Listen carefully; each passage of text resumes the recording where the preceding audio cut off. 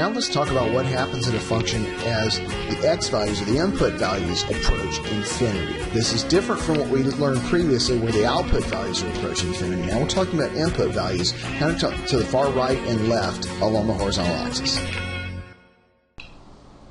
Up to this point, we've been looking at limits as x approaches a certain finite value.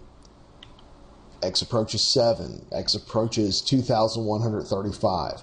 But we can also look at a function at what it's happening at its left hand and right hand extremes as x approaches infinity or negative infinity. That's going to be the focus of what we're doing now. So the key here is, instead of the x value approaching some finite number, we're looking at what's happening at the extreme left or right horizontally on the function. Talking about limits at infinity. Let's look at an example of a function, and you'll notice the difference here. X is not approaching some finite number, it's approaching infinity. The limit of 3x squared over x squared plus 1 as x approaches infinity. And if we did this numerically, and we pick values that get closer and closer to infinity, there is no right-hand side here. We're going to approach it from the left only. If you picked a value of 10 and put it in, you get 2.97. If you picked a value of 100 for x, you get 2.9997. I think we can pretty well see already this thing's approaching 3. Actually, it never completely gets to 3. Now, your calculator will probably give up and declare it to be 3, but it never actually gets there. And what's happening is, as x gets bigger and bigger, this x squared term really takes over. And so x squared and x squared plus 1, as x gets gigantic, are virtually the same thing, and this whole part cancels out, leaving us with 3. Now let's look at that graphically. So here's a look at that function, 3x squared over x squared plus 1, from negative 10 to positive 10. You can see the function both on the positive and the negative side. As x gets larger, it gets closer and closer to 3. Does that behavior continue? And even with extreme zoom, it's reaching that limit of y equals 3 and never getting past it.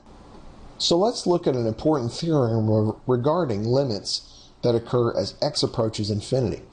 Let's take a number r, a positive rational number, and a number c that's a number. Then the limit as x approaches infinity of c over x to the r power is going to be 0. And that's because as x approaches infinity, any number divided by what winds up being infinity is going to be 0. This is also holding true for negative numbers. So for example, the limit of 1 over x as x approaches infinity is going to be 0. Because as x gets very, very large, this number tends towards 0. The limit of 7 over x squared as x approaches infinity is also going to be 0. In fact, it's going to get to 0 towards 0 a lot faster than the previous function because we're squaring the denominator. Let's look at an example. The limit of 5 minus 2 over x squared as x approaches infinity. It's going to be 5. Well, why?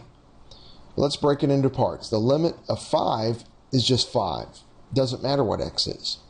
But that second part, the limit of 2 over x squared, as x approaches infinity, this part goes to 0 because the limit of 2 over x squared winds up getting very, very close to 0 as x gets large. It becomes 5 minus 0 and you can subtract the limits and get 5. One way to handle analytically finding limits of rational functions as x approaches infinity, such as this one, is by dividing by the highest power of x. Well, here x is to the first power in both the numerator and the denominator, so let's divide every term in there by x. And another way to do that is by multiplying by 1 over x. When we multiply each term by 1 over x, or in other words, divide each term by x, here's what we get.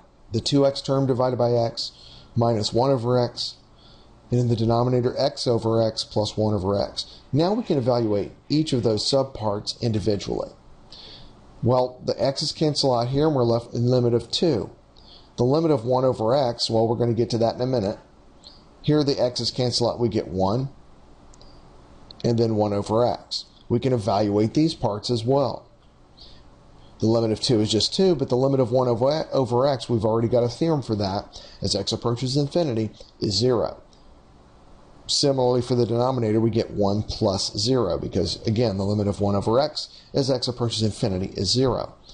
When we simplify that, we get 2. And you can verify that graphically or numerically as well. So the limit of this function, this rational function, because we've divided each term by x, is 2.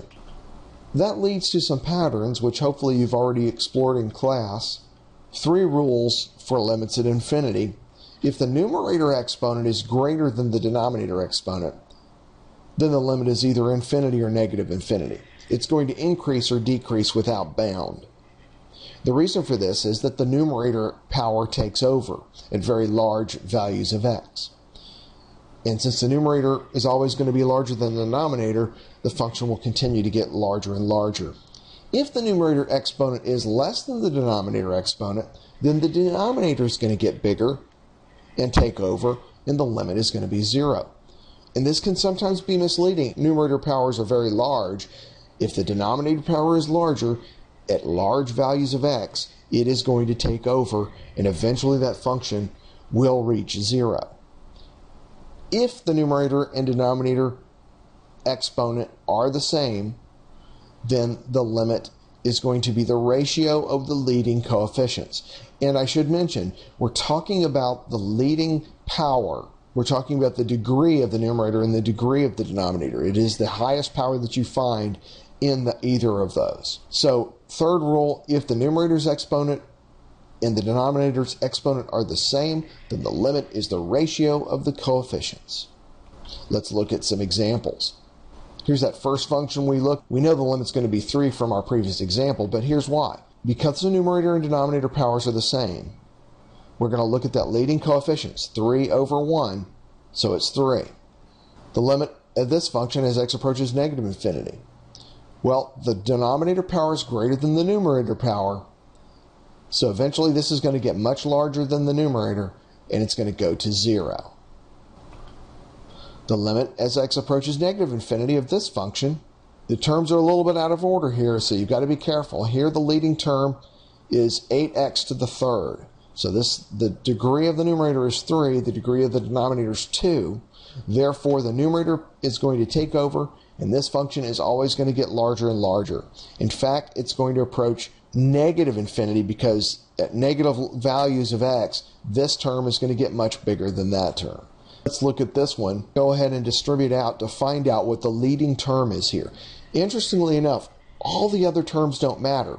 It's only the highest degree terms that matter because they dominate as x gets very, very large. Here the highest degree term is 40x squared.